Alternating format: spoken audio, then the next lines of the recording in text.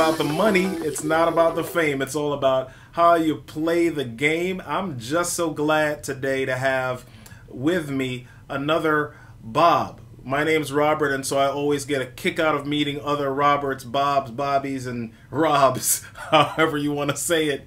And so I just love that. I'm the third, and so my dad is Robert, and my grandfather's Robert, and wouldn't you know it, I named my son Robert as well. So, you know, I probably have a special affinity for that. But today we've got with us Bob Burg, who is the author, or the co-author of The Go-Giver, and also the author of a new book called Adversaries to Allies. Adversaries into Allies, winning people over without manipulation or coercion. Now, I don't know about you, but I was at a point in my life where I wanted people to like me. I wanted people to be on my side.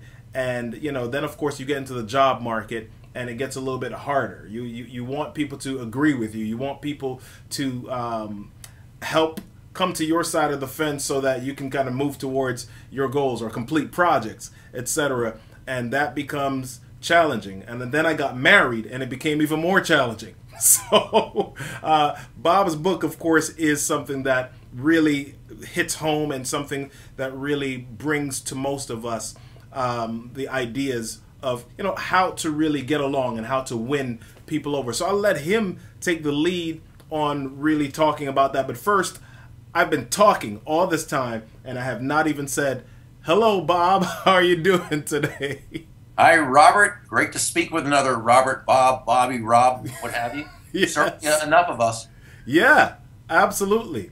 Absolutely. I always look back at the meanings of names, and so I always get a kick out of the fact that the name Robert means bright or fame as well. So it's a privilege to be in the presence of more fame here. Likewise, I'm sure. Yes, sir. Good deal. So, you know, the idea here is what success looks like. We really want to look at stories of people and how they reached from one point to the other, what they view success as, and talk to us a little bit about their journey. And then in that, we want to incorporate some of your book here. So why don't you tell us a little bit, first of all, of maybe your beginnings, where you came from and how you got from where you started to where you are now? Well, career-wise, began as a broadcaster.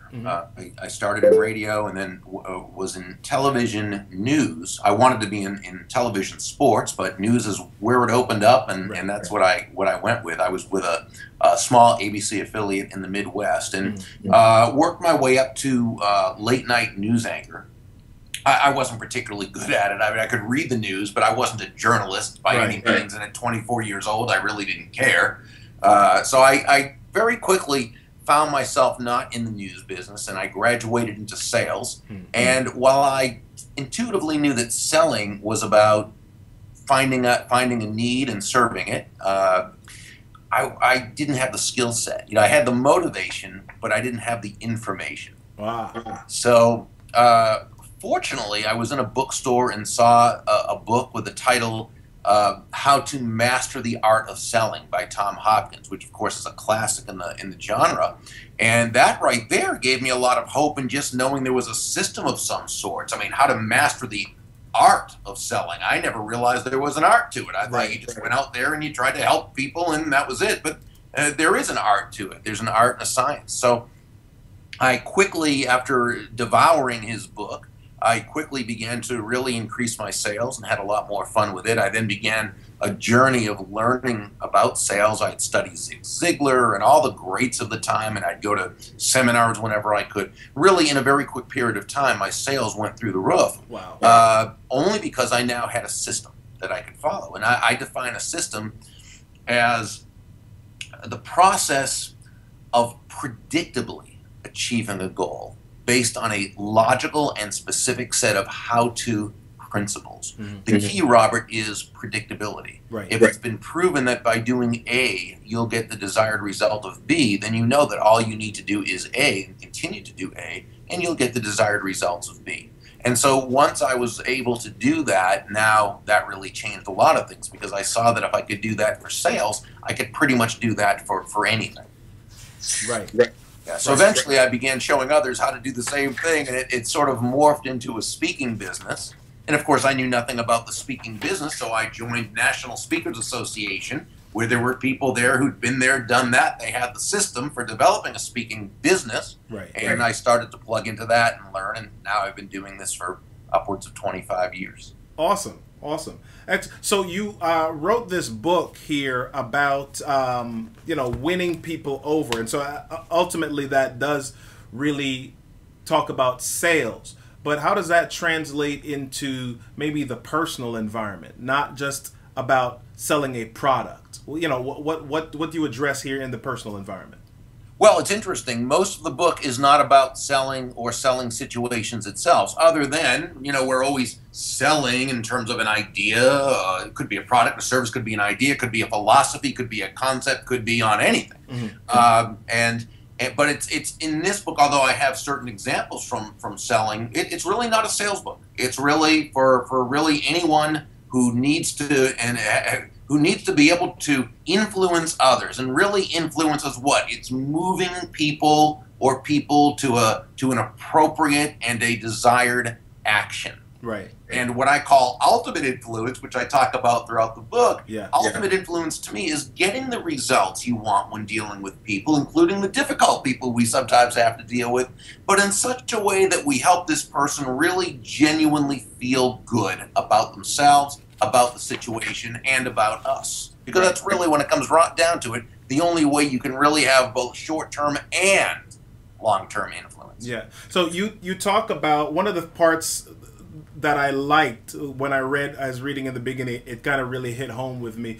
You talked about the emotion, and you started talking about rationalize versus truth. Talk to me a little bit about the whole rationalize and truth concept. Well, just as human beings, we are emotional creatures. We're logical to a certain point, but we're really emotional. I mean, we make decisions based on emotion. We back up those emotional decisions with logic. Right. Or rationalization. If you take the word rationalize and break it in two, it simply means we tell ourselves rational lies. Right. In order to justify the emotional decision that we made. Because we do make decisions typically based on that. Now, when I talked about truths, I talked about the truths in terms of beliefs. What is a belief? It's a subjective truth. It's the truth as we understand the truth to be. And we know this is something that's very realistic, because we've all heard the stories of 5 people witnessing a car accident from pretty much the same angle, the same accident. They all have 5 totally different stories. Right. There is one objective truth. What happened happened.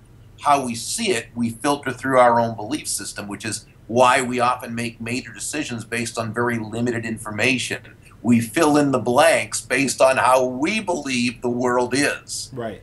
And that belief system was handed to us first by our parents, and then society and school and news media and television shows and movies and cultural mores and everything we touch, taste, smell, see, hear, and all the different things. We're not even aware that our operating system, that which runs us, is based on a bunch of beliefs that we had nothing to do with forming. Right. And neither does the other person believe that they're operating from their own set of belief systems. Right. And so that's why I say principle number 2 is to understand the clash of belief systems. It's understanding. We don't need to understand that person's belief system necessarily. We just simply need to understand that their belief system is most likely a lot different from our belief system. And when we understand that, now we're putting ourselves in an environment where we can work within that context for everyone's benefit. Right. So you've mentioned two principles so far with regard to your emotions, number 1, and number 2, you're talking about belief systems, understanding those. Talk to us about the other 3. Ego was one of them. Go ahead and take us through those. Well, we need to acknowledge that other person's ego. Ego is that sense of I. It's that identification that we have with ourselves, that we're unique, separate individuals, and we all pursue our happiness in our own way.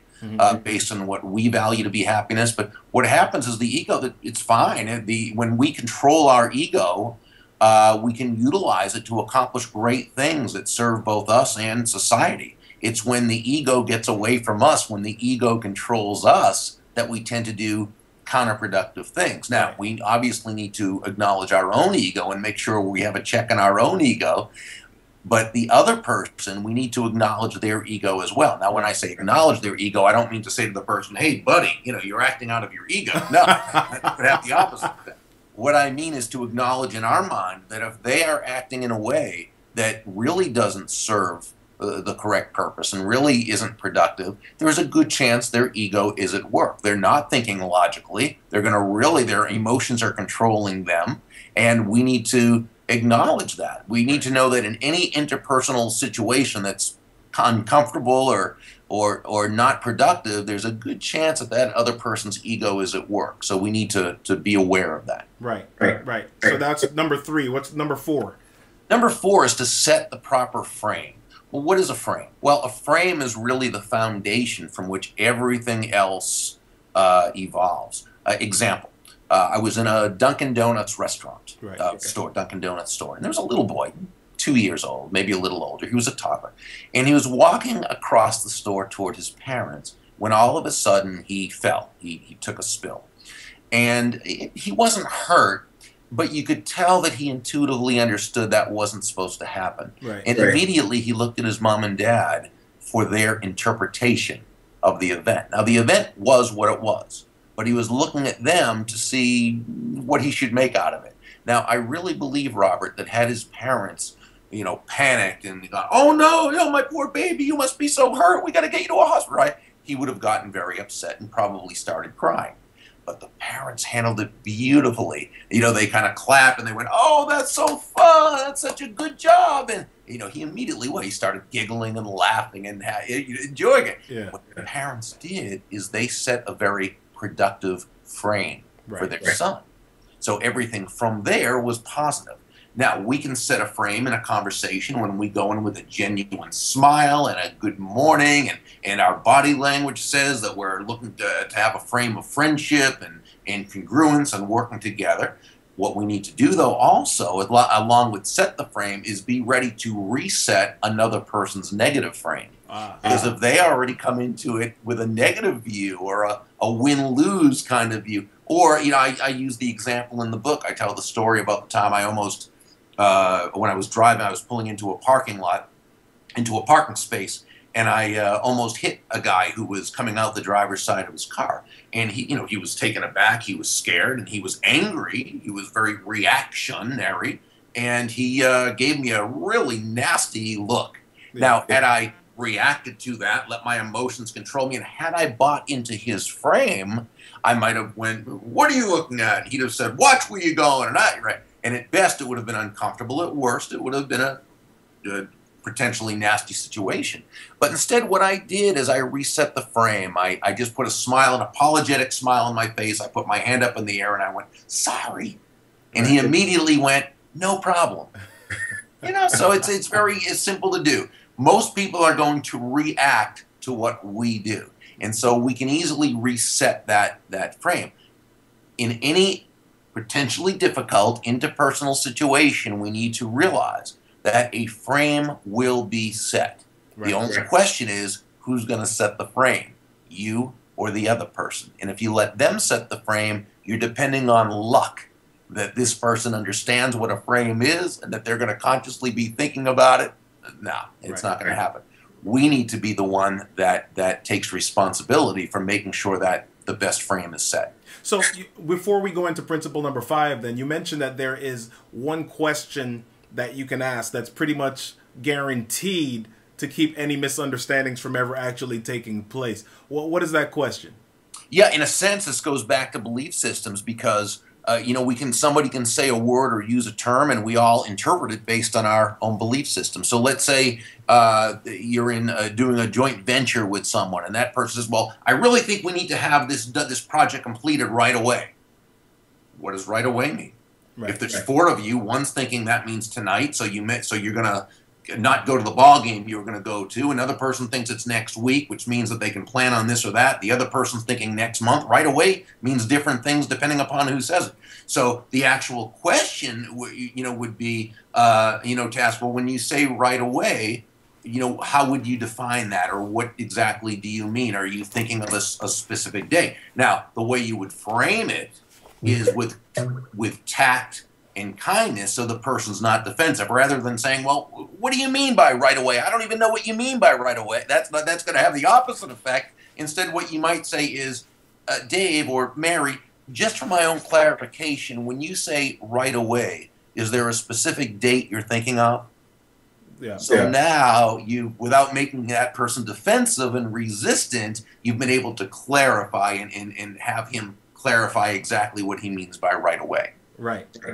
So in principle number 5, you have, or you listed, there's a word in the principle itself that you listed as the most powerful word in the English language. Tell us a little bit about that. Yeah, well, that word is tact.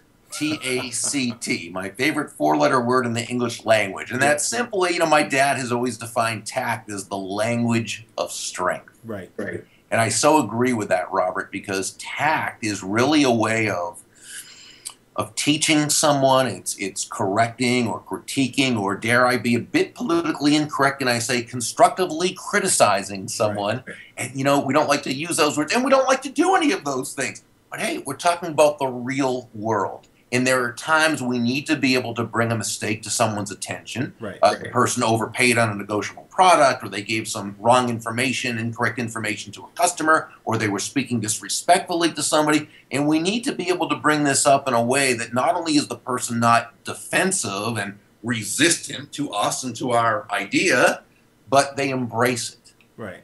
And we can only do that with tact and empathy, when we can really put ourselves in this person's shoes and speak in a way that's respectful and kind. And throughout the book, I provide different scenarios in the form of very short stories that we can put ourselves into, so that after we talk about the 5 principles, people can really easily grasp how to speak to people in a way that really not only brings out their own best, but brings out the best in those they speak with. Right. So you've got these things written down. And so I've read books before, and as you read the books, it's kind of like a story, okay? So you see these words on the paper, and yeah, that looks like it would work really well. But then you get out of the book, and real life happens, right? So let's say that you're in a situation where it's just, gosh, really emotionally charged, okay? And you're not even thinking about these principles at that point. In an emotionally charged situation, what do you suggest to people to still, I don't want to say win over the other person, but really, I guess, get the point across and really deal with the situation productively? Sure. Well, first, remember, when we talk about emotions, the principle is control your own emotions. Right. That's key. Now, because if our emotions are controlling us, we're not in a context where we can ever influence another person. Okay, so what I suggest for people who that tends to be their default system, their default mode, when they allow people to upset them, say, no one can upset us, no one can make us mad, no one can make us angry, but they can certainly push our buttons. Right. That cause us to make ourselves angry, and that's life. Okay, so if we know this is the case, Robert, and we know that losing our emotional grasp is a challenge for us, I suggest rehearsing in advance. This is so important, and I talk about this in the book. Think of an astronaut. Before they go up into space, where 100 things could go wrong, that could be life or death, okay, they simulate the missions hundreds and hundreds of times. So by the time they get up there, even though it's certainly still real world and it's different, they rehearsed it so often that when it happens, hey, I've been there, I've done that. You see a quarterback hit a receiver perfectly and the timing's perfect, like they've read each other's mind. No! They rehearsed the pattern 1,000 times. You know what I'm saying? And that's what we want to do. So picture yourself in a situation. First, we need to understand why it's important to, as Zig Ziglar would say, respond rather than react. Then we need to train ourselves to do this. How? By picturing situations that have come up in the past or that could come up in the future where our buttons are pushed and where we're most likely to be in a situation where that could happen. And then run through in your mind, simulate like an astronaut simulates their mission, simulate exactly how you're going to respond. And I give you ways in the book to be able to really work within that other person's frame, within their ego, within and so forth. And so utilize that and then practice it in advance. And then when it happens and you handle it beautifully, take pleasure in it. Yes. Now, if you mess up, well, you know, you're human. We all are. We all mess up from time to time. But when we really take these principles and put them into play, it's going to happen a lot less than it ever did, and our influence is going to go through the roof. Right. So a lot of people are going to see this book, and they're going to look at the section that says "Win People Over," and immediately, maybe the thought process that comes in is, "Oh, I've got an opinion. I need to get everybody on my side of the fence, everybody to agree with me because I'm right, and I need to get everybody to see that I'm right." What's the difference between winning somebody over and influence, as you just mentioned? Well, influence really is winning someone over. I think the big difference is between persuasion and manipulation. Ah, okay. Yeah, manipulation is a very negative thing. Dr. Paul Sweat, who wrote a great book back in 1987 called The Art of Talking So That People Will Listen, which was really more about listening than talking. A great book, wonderful book. And I remember he said, and I quote him in my book, that manipulation aims at control, not cooperation. It does not consider the good of the other party. It results in a win-lose. You know, this is the person who feels I'm right, and I don't care what they think, they're good, right? And they'll say and do anything they have to, whether it's lying or forcing or whatever. Now, the persuader, on the other hand, always seeks to enhance the self-esteem of the other party. The result is people respond better because they're treated as responsible, response-able, self-directing individuals. So the difference really between manipulation or coercion or force or, you know, and persuasion, which is the good form of influence, the positive form of influence, it begins with intent, benevolent intent. But what happens is, while both the manipulator and the persuader can get instant results at times, only the persuader can get long-term results. Because once somebody does something because they feel they were manipulated, they're going to resent that person, they're going to be prepared for that person, they're going to resist that person. Awesome, awesome. Well, let's wrap up with one more question here, and we ask this at the end of every show. What does success look like to you? And I know that might be in the frame of your book here and relationships. What does success look like for you? Well, success is very much a matter of context, because success can be as simple as winning a ball game. Yeah. Okay, I mean, 4-3, the team that won. They were successful. The other team was not successful in the game in terms of the game itself, but maybe they were successful in terms of doing better than they did before. Right. It could be, you want to lose 20 pounds.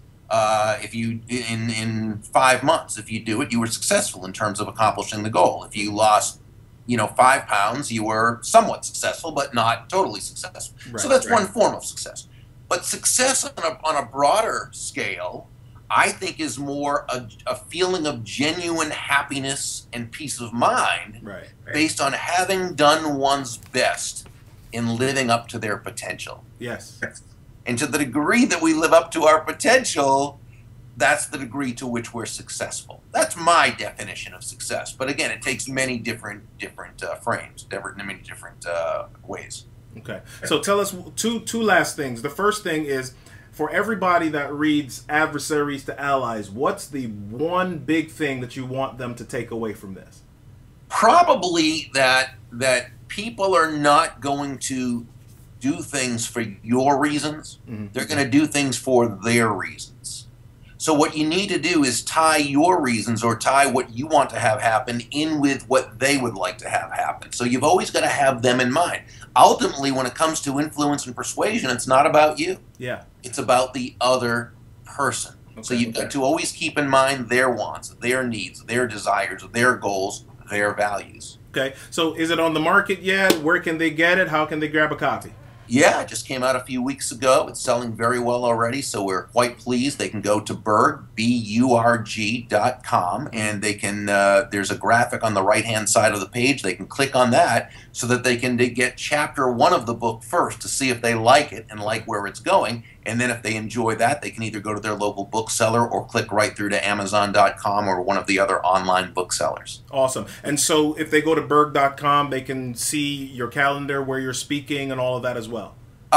Yeah, if they go up to, I don't have my corporate events there, but we have our public events that are listed in one of the links. So they can also connect with me on social media. Awesome. They can subscribe to my blog, and there's a whole bunch of other goodies there. Awesome. Well, Bob, it's been great chatting with you. I really appreciate the time here. And for those of you that are out there, if I haven't said it enough, I'll say it again. Go out and grab a copy of Adversaries to Allies. You know, the thing that one of my coaches taught me was that leaders are readers. So make sure that you are growing every day. And this is one of the ways that you grow as you move towards success in your life. Just make sure that you take advantage of every moment. I say be bold, be exceptional, and remember that each moment is just an opportunity for you to create something new in your life today. This has been What Success Looks Like. Thanks for joining us.